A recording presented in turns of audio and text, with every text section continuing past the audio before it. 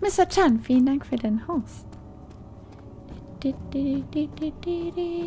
good to see you. You're a good boy, Dad. And I appreciate your company.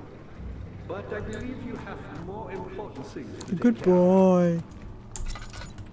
Mhm. Tür ist offen. So, zack. Für Notfälle. Good boy. Ach, zum Glück.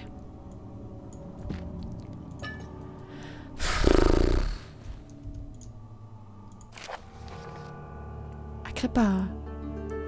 Weil er verspottet mich von der anderen Seite. Ich vertraute ihm den wahren Grund meiner Anstrengungen an und dennoch besteht er darauf, dass ich Agrippa freilasse. Wie ein aufgeklärter und mächtiger Mann so wenig Mitgefühl zeigen kann, widert mich an. Ich kann mich nicht von Agrippa trennen. Er ist schon seit Jahrhunderten meine einzige Verbindung zu den jenseitigen Welten. Weil er behauptet, er versuche sein Bestes, um mich aus meiner Verbannung zu befreien. Ich müsse ihm aber zuerst Agrippa geben, damit auch er helfen kann. Wenn er mir den Erfolg garantieren könnte, würde ich ihm gern diesen Gefallen tun. Aber ich kann mich unmöglich von ihm trennen, wenn mir meine Rückkehr verweigert wird. Ich weiß, wozu sie fähig sind. Ich habe ihren Schwindel gesehen. Optimismus ist ein hoffnungsloses Gefühl, aber ich darf ihn nicht verlieren. Ich muss seine Befreiung vorbereiten. Weil er sagte mir, dass ich Agrippa befreien könnte, ohne ihn zu töten, indem ich ihnen ein Tonikum aus Lähmungsmittel, Lebensessenz und Tamta verabreiche. Die giftigen Pilze sollte eine lebende Wirkung haben. Dazu muss ich die innere Drüse eines großen Exemplares finden. Der Altarraum scheint für diese Sorte fruchtbarer Boden zu sein. Dann könnte ich seinen Inhalt mit dem entsprechenden Werkzeug extrahieren.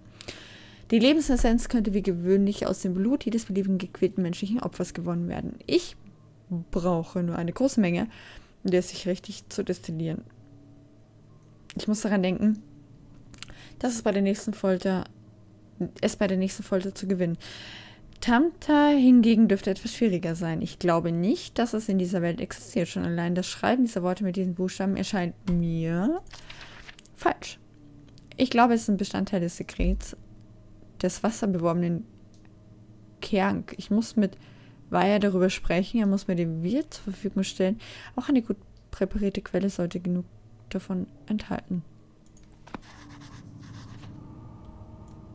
Aha.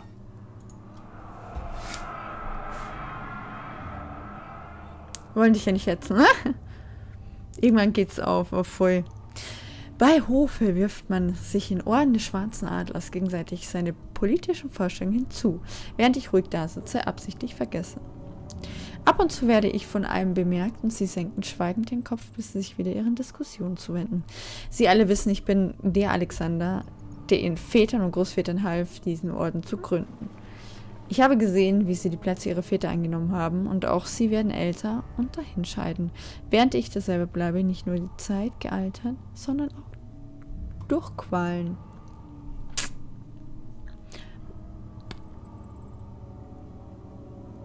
Irgendwie machst du aus dem Horrorspiel ein Kinderspiel. Oh, echt? Wie soll ich, Okay, Optimismus ist ein hoffnungsloses Gefühl, haben wir gemerkt. Endlich ist die Tür auf.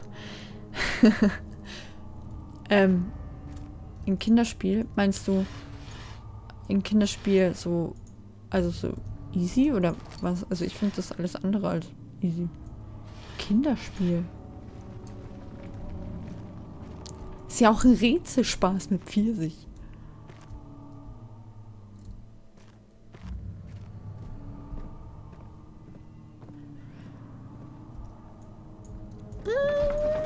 Alter, Raumeingang. Mhm. Man weiß da oben gar nicht. Ging es da oben gar nicht zum Altarraum.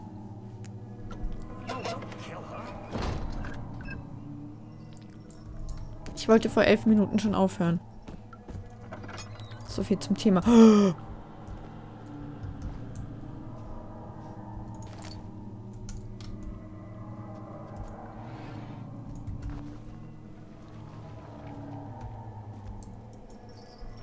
Nachdem die Männer den Gefangenen fesseln konnten, konnte das Ritual beginnen. Boah, das ist echt so übel. Das ist doch krank. Das ist crank. Crank, crank, crank.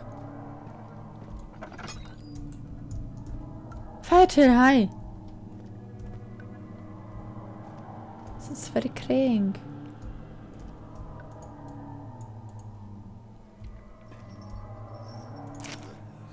15th of August, 1839. The blood wards are failing. The shadow beckons, and its cry disarms my actions.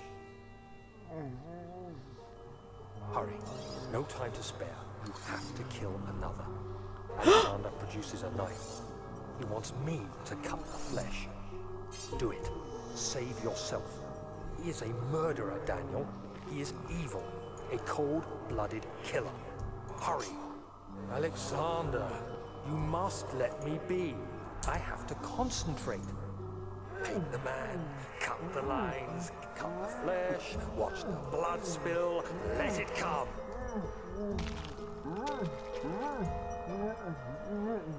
Please, I didn't do anything. Paint the man, cut the lines, paint the man, cut the lines. Please, the man cries. Now you see. I did well. One life for another. You hear me, guardian of the orb? I did all this for you. Now, once more, withdraw your shadow from my domain.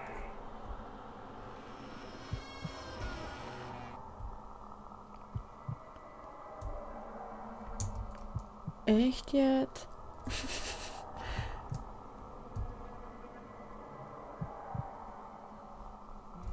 Oh. Ich kann überhaupt nichts machen sonst.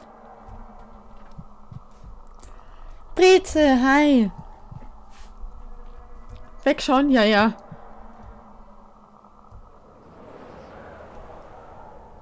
Oh. There isn't much time. I can feel it. We must act swiftly. I will do whatever it takes.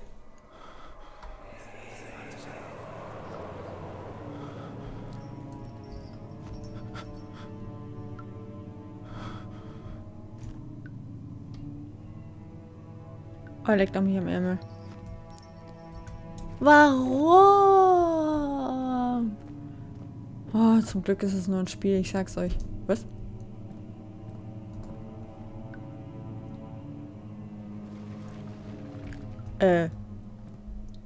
Waren die vorher schon da? Sag bloß, die müssen wir schneiden. 100%ig, oder? Müssen wir ein Messer nehmen? Kann es sein? Nein!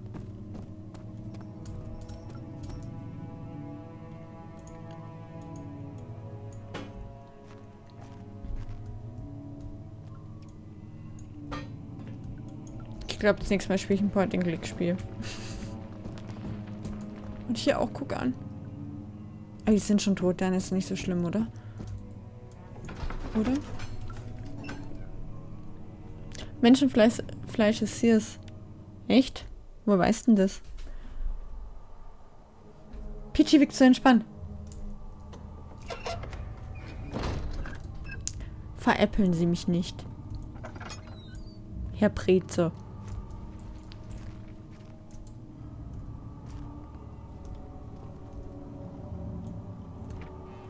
Ach so, hier war ich doch schon. Wenn ich jetzt in die falsche Richtung gelaufen wäre. Natürlich. Natürlich. Okay, eine Viertelstunde machen wir noch, aber dann ist wirklich Schluss. Und dann gucken wir mal. So. Hä? Achso, jetzt wollte ich gerade sagen, sind sie wieder weg, oder was? Nee, der eine ist noch da. Und da kommt der andere auch schon wieder.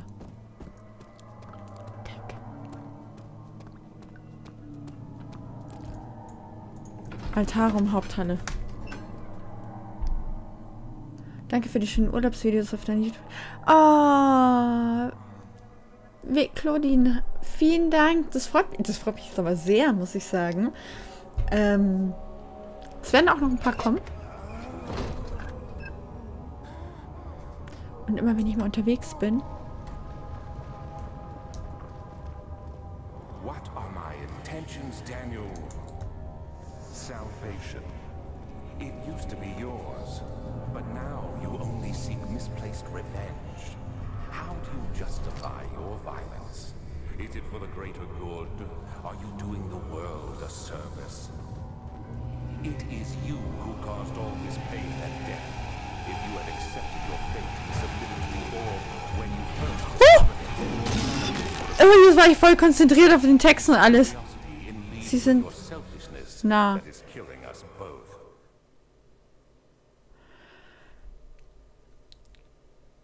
Aber danke. Ich freue mich total, dass sie vielleicht so halbwegs gut auch noch ankommen. Nee, das freut mich wirklich sehr.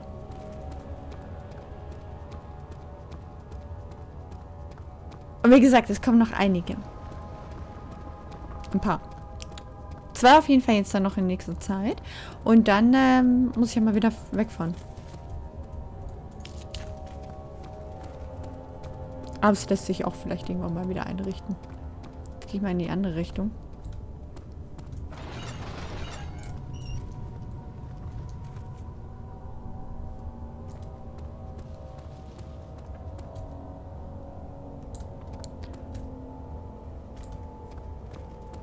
Boah.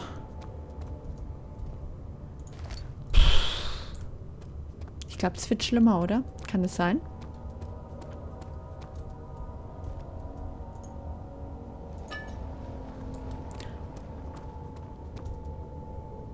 Eigentlich ist es eine blöde Frage, weil, ja, ich weiß es ja. Oh mein Gott! Das ist echt blöd, ich verreiße die Maus so total.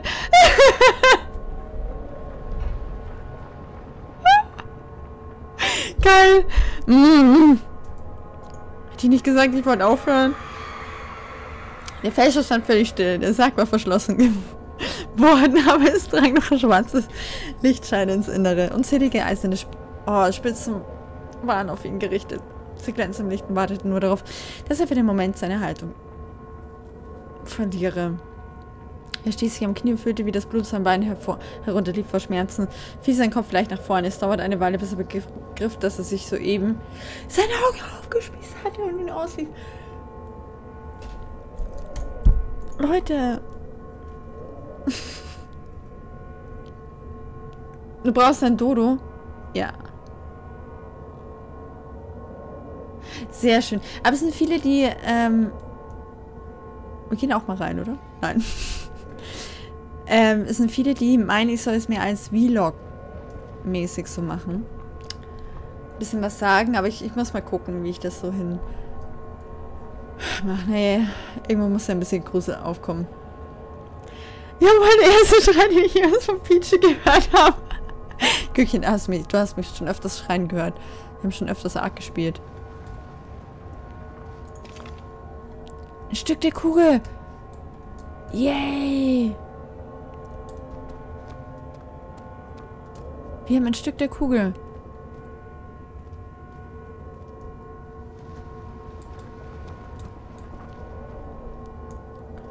Das ist die eiserne Jungfrau. Vollgas.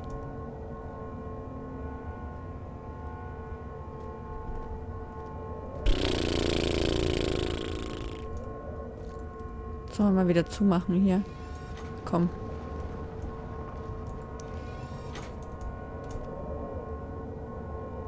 Oh.